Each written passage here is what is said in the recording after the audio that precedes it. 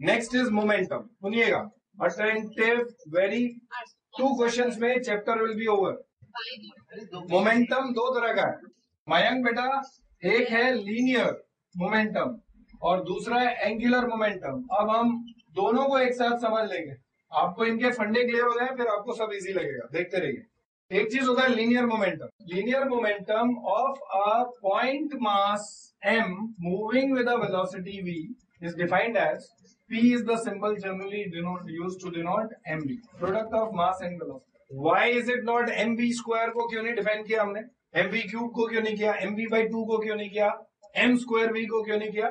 Because this is a degree of measure of inertia of the system. और ये इसका आगे भी implication. The rate of change of momentum gives us the force acting on the system. तो इसलिए momentum was a prime. So momentum of a point mass is given by this. और ये सबसे easy चीज है. और कोई भी collision होएगा, देखिए अब आएंगे उस पे collisions पे भी. उस पे आने से पहले ये समझ लीजिए, ये हो गया linear momentum. अब इसके लिए एक सिंपल सा क्वेश्चन मैं दे रहा हूँ. ये मैं क्रिकेट खेल रहा हूँ मयंक के साथ. मयंक ने एक 2 kg की बॉल को इधर फेंका with 100 मीटर पर second. My bat has a wait 100 kg. 100 kg का बैट तब उठा भी नहीं पाऊंगा. Madam we are playing this cricket in space. आप लोग थोड़ा सा क्वेश्चन सुनने के पहले इमेजिनेशन को अपनी को कन्फाइन कर लेते हैं इन a domain where which is a very futile and a stupid domain for me. Me and Mayank own a planet. हमारा अपना प्लेनेट है. ग्रेविटी होगी उधर हम लोग खेल रहे. सर उस प्लैनेट की तो ग्रेविटी होगी. बेटा नहीं, हम एयरक्राफ्ट में बैठ के स्पेस में गए हैं, वहां पे खेल रहे. तो स्पेस में हमारा ग्राउंड है, रहते हैं हम उस प्लेनेट नाउ. अच्छा, तो ये रहिए, ये 2 kg की एक बॉल इसने फेंकी 100 मीटर पर सेकंड से स्ट्रेट लाइन में आ रही है. मैंने बैट से हिट की. First answer is find the. और ये बॉल वापस इस डायरेक्शन में 100 मीटर पर सेकंड से गई. Change in momentum of the ball fast. 400 direction. Momentum is a vector. से change in momentum is also a vector. What is the direction of change in momentum fast? What's the right? minus I cap. Change in physics in anything is always. देखिए मैं I'll be very fast. Some people might miss the train or the plane, whatever space. So final change in anything in physics is always defined as final value minus initial value. Always remember this. And we are talking about vectors. 400 I cap. Perfect. If you have assumed this to be positive direction of x-axis, you will get 400 I cap. Change in momentum. If suppose the collision took 0.01 second. If the collision took 0.01 second, beta Mayank, I won't repeat next time. If the collision took 0.01 second, what was the force which the bat exerted on the ball? 4 into 10 raised to power 4. You found the rate of change of momentum of the ball. That was the force. What was the force that the ball exerted on the bat? Same. Minus of Opposite direction. Right. Very good. तो ये आपकी base building हो गई. And we'll come to the अच्छी चीज. Linear momentum chapter over. Angular moment. सुनिए. Collisions का brief. This is a mass m, एक ball. Another identical ball of mass 2m. Lying on a horizontal frictionless surface. This ball comes and collides with it with some initial velocity u0. The collision can be of 3 types. One is called perfectly elastic, one is called perfectly inelastic, and एक होता है inelastic. I want to find their velocities after collision. देखिए तरीका क्या है. हाँ समझ लीजिए. एक होता है इलास्टिक कोलिजन, एक होता है परफेक्टली इनइलास्टिक, और एक होता है इनइलास्टिक. परफेक्ट नहीं है वो, इलास्टिक. इलास्टिक और परफेक्टली इलास्टिक एक ही चीज. अभी मैंने डेफिनेशन समझाई कि इलास्टिक और परफेक्टली इलास्टिक एक ही चीज है. तो सपोज आप बोले अच्छा आदमी या फिर बोले प्रवीण त्यागी, एक ही चीज है. इलास्टिक में ध्यान दीजिए, what is the difference in all the 3 collision? When two bodies, बस एनर्जी, बस फॉर्मूले रट रखे. फंडा तो समझ लो पहले, फंडा तो समझ लो, उसके पीछे लॉजिक. जब 2 बॉल्स, सपोज ये एक दीवार है, रिजिड है, इसमें कुछ डिफॉर्मेशन नहीं होना. एक बॉल आई और बॉल ने आके इससे टकराना है. जब तक इसके कांटेक्ट में नहीं आई बॉल पे कोई डिफॉर्मेशन नहीं आई. अब बॉल इससे टकराई है तो अब उसमें डिफॉर्मेशन है. अब वो और डिफॉर्म होगी थोड़ी देर में, ऐसी भी सिचुएशन हो जाएगी, और फिर वो सेपरेट होनी शुरू होगी, और फिर वापस से the ball will regain its original shape. मतलब जो भी है यार, बन गया. आई, टकराई, चली गई. During this collision the ball was rigid, but the ball was not rigid. तो the ball got deform during collision, so the kinetic energy जो उसके पास थी वो थोड़ी देर के लिए किस फॉर्म में कन्वर्ट हो गई, इलास्टिक पोटेंशियल एनर्जी में। फिर वापस से वो it regained its original shape after collision. तो सच केसेस में was any energy lost? No, ना कोई एनर्जी परमानेंट डिफॉर्मेशन में स्टोर हुई, ना लूज हुई। तो सच collisions are called perfectly elastic और इलास्टिक कोलिजन्स, जिनमें the bodies regain their original shape after collision. So there is no permanent deformation or loss of energy. Are you clear? Elastic collision की पहचान क्या है कि during collision there will be deformation, there will be conversion of energy.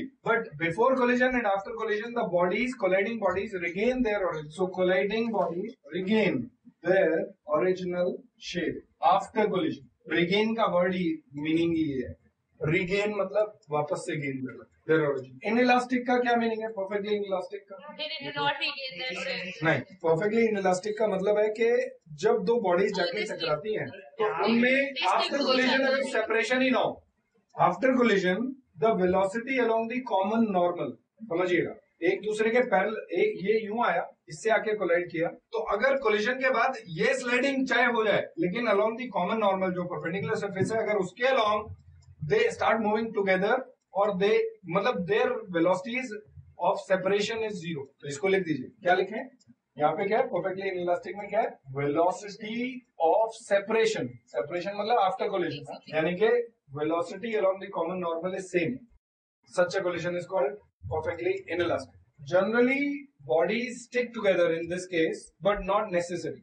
Not necessary, generally majority of the cases में the bodies will stick together, वो इसकी पहचान है, but not necessarily. There can be cases when I throw a ball जो inclined plane पे जाके टकराए और inclined plane के पैरेलल चलने लगे आफ्टर कोलिजन। परपेंडिकुलर डायरेक्शन में क्या हो जाए?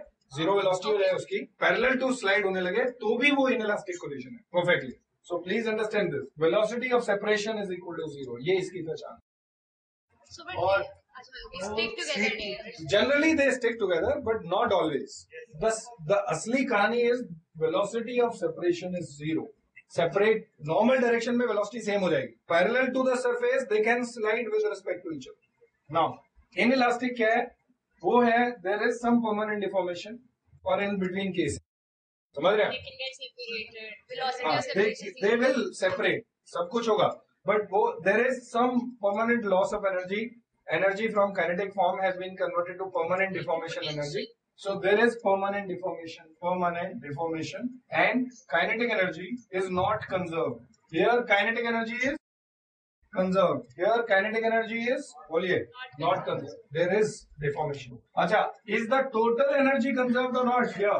Is the total energy conserved here? Total energy is conserved.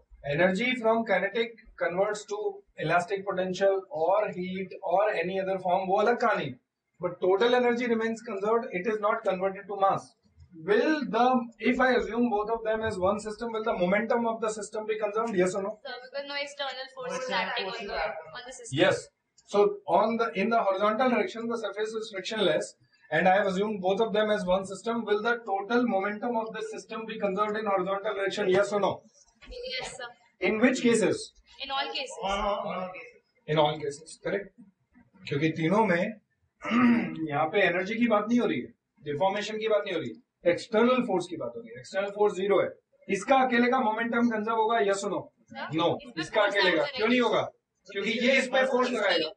इसका अकेले का कंजर्व होगा? नहीं, क्योंकि इसने इस पे फोर्स लगाई ड्यूरिंग कोलिजन। लेकिन इन दोनों का कंजर्व होगा, क्योंकि वो जो फोर्स एक दूसरे पे लगाई वो कैसी फोर्स हो गई? Internal force. External force acting on the system is zero, therefore we conserve the momentum of the system. Don't talk about just conserve the momentum. Okay, so can I assume suppose इसकी after collision velocity is v2 और इसकी collision के बाद velocity is v1. So can I write momentum conservation as m u naught plus 2m into 0, शुरू में rest में था, total linear momentum of the system is equal to m v1 plus 2m into, this equation is what? Conservation of momentum. Linear momentum. पूरा बोलना है, conservation of linear momentum of the whole system, वो मत miss करिए। Next, in horizontal direction, अब suppose I tell you this collision is perfectly elastic और elastic, तो you can conserve kinetic energy. and you'll get the second equation. But that second equation will be quadratic in nature and it will be a little lengthy to solve it. Instead of using that quadratic equation, we have an alternative. Yes, we define a thing called coefficient of restitution. All of you please write it down. E is equal to, एक चीज हम define करेंगे, E which is called coefficient of restitution. Is it minus of this or is it just velocity of separation upon velocity of approach? Actually it is this, modulus of this.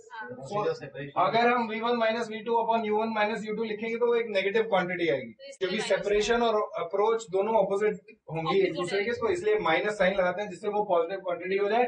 So we just right minus of that. I tell you. सो एक लेकिन इसमें note करने लायक चीजें अभी लिखवाते हैं. यहाँ ध्यान दीजिए, E की value for elastic collision is 1. इधर E की वैल्यू इज 0 क्योंकि सेपरेशन वेलोसिटी इज 0 एंड इधर इट विल बी बिटवीन. मैं इसे रब कर रहा हूं, ध्यान दीजिएगा. नाउ तो instead of energy conservation we prefer to use, देखते रहिए, E इज इक्वल टू, तो इस केस में if it is perfectly elastic 1 is equal to minus V2 minus V1. मैंने राइट को पॉजिटिव ले लिया है, V2 मैग्नीट्यूड विद साइन रखना होता है, तो plus V2 minus plus V1 upon U2 minus U1. U2 is what, इसकी इनिशियल वेलोसिटी क्या थी, माइनस U1 क्या थी. सो ये we will prefer, instead of energy we will prefer this linear equation which is defined. You now if I tell you it is an inelastic collision where coefficient of restitution is half, तो आपको सिर्फ ये करना है, तो भी आपकी दोनों इक्वेशन आ जाएगी. अब अगर मैं बोलूं perfectly inelastic collision, तो will you need this? खाली एक ही से आ जाएगा क्योंकि दोनों एक साथ चल रहे होंगे, सेम होगी और वो वेलोसिटी v हो जाएगी और एक इक्वेशन से काम चल जाएगा. गुड. तो ये सिंपल वाला केस आपको समझ में आ गया. लेकिन अब एक चीज ध्यान से देखिए, E is equal to minus V2 minus V1 upon U2 minus U1. लिख लीजिए सब लोग. इसमें V2 V1 U2 U1 are the final velocities and the initial velocities of the center of mass of the bodies colliding, or is it something else? No, wrong. लिखिए यहाँ पे V2 V1 and U2 U1 are the final and the initial velocities. V2 V1 and U2 U1 are the final and the initial velocities of the, लिखिएगा, points of collision. Points of collision. और एक और चीज, एक arrow ये, और दूसरा important चीज है, आप लोग पढ़ के बताइए. Common normal. यस, ये अब आपको रियलाइज कराता हूँ. Next question. ये क्लियर हुआ? इसको नोट कर लीजिएगा अच्छे से, हाँ, भूलना नहीं है. So when you give the velocity of one particle, one of the bodies is not along only one direction, then you will distribute. हाँ, it will be rotation and translation both. अभी करेंगे ना हम आज. तो जब रिजिड बॉडी कोई भी होगी, अगर ये एक रॉड है, देखिएगा ऐश्वर्या, ये एक रॉड है, ये रॉड सपोज ट्रांसलेट करे तो ऐसे चलेगी, अगर रोटेट करे तो ऐसे रोटेशन, और अगर दोनों मोशन हो, ट्रांसलेशन भी और रोटेशन भी, तो अब इसके जो पॉइंट्स हैं, हर एक पॉइंट की वेलोसिटी अजीब अजीब सी है. And I have told you those theorems. You remember rigid body theorem? Yes. So we can find the velocity of the point of collision. तो वो velocity लेनी है, और वो भी किस डायरेक्शन में लेनी है? Along the common normal. जो दो surfaces collide कर रही हैं, उनके जो perpendicular है डायरेक्शन, उसके along लेनी है. I'll come to this. Just pay attention. सुनते रहिए. ये दो चीजें नोट कर लीजिए और आगे चलते हैं.